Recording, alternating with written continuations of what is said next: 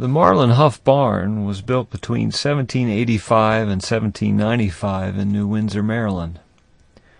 Marlin Hoff, who passed away in 2004, wanted this piece of history to be preserved, so he donated it to the Carroll County Farm Museum in Westminster.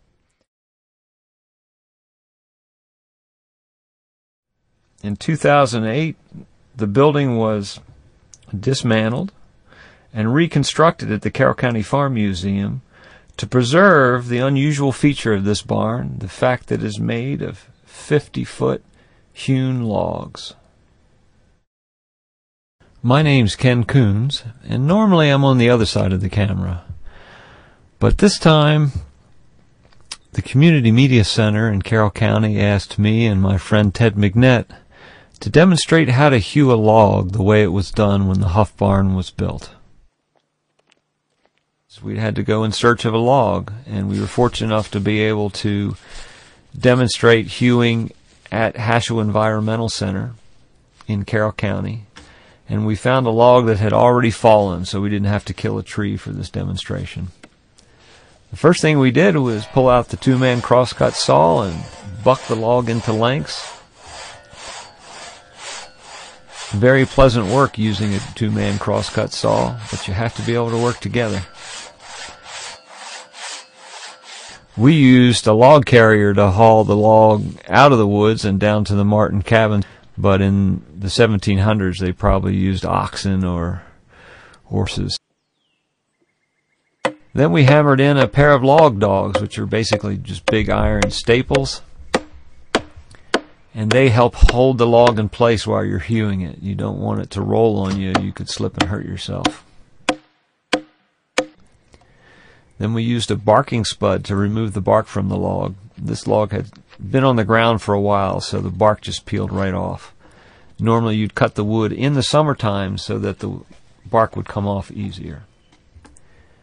Then using a plumb bob and a charcoal line, we marked the log so we knew where to hew to the line, as they say. Today you use chalk lines, but in those days you would spread charcoal and some string, and then that charcoal you would transfer it to the log by stretching the string down the length of the log, making sure the line is where you want it.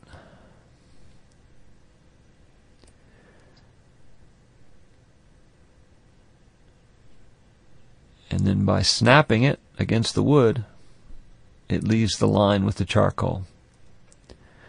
Then we start our hewing. Using axes, we cut notches in the log about every 6 to 8 inches apart.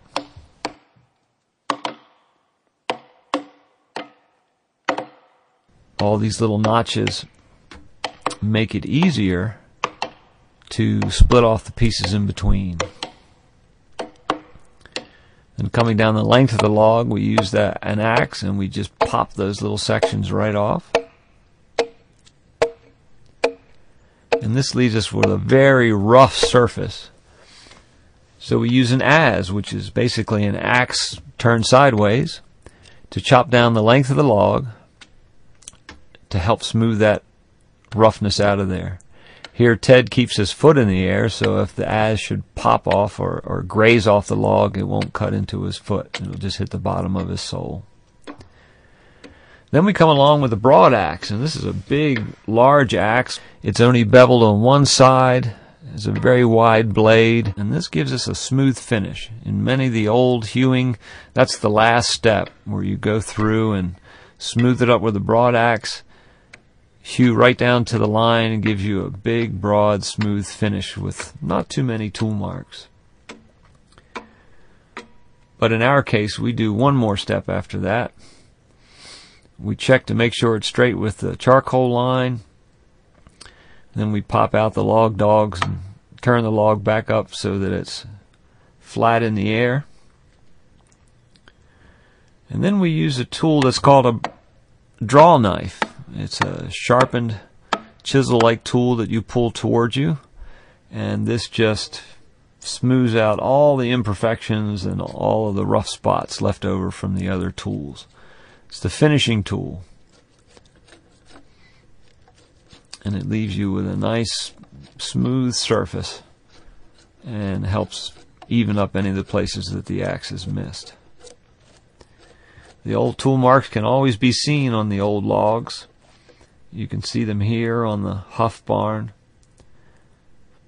Done back in the 1700s, they've stood the test of time. And the Farm Museum in Carroll County will now be able to preserve this barn, hopefully, for hundreds of years to come.